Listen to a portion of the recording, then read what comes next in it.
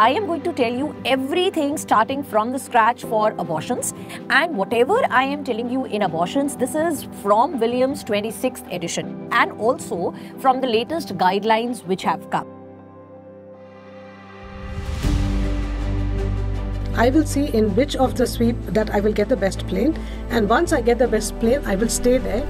I will not change my orientation of the probe. So you said that she consulted a gynecologist and everything was normal. So the grasper goes inside, I am unable to cut it, but with the grasper I am able to go inside, I am able to hold the polyp and gently draw the polyp out.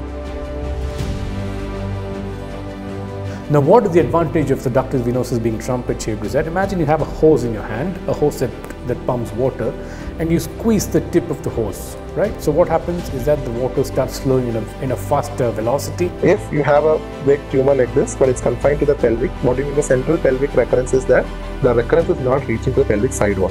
Once it goes to the pelvic side wall, you consider it not as a candidate for pelvic excision. So this is the endometer now, which is called decidua. Because of the effect of progesterone, it is ready to receive the embryo. The embryo blast will penetrate into the decidua through the embryonic port.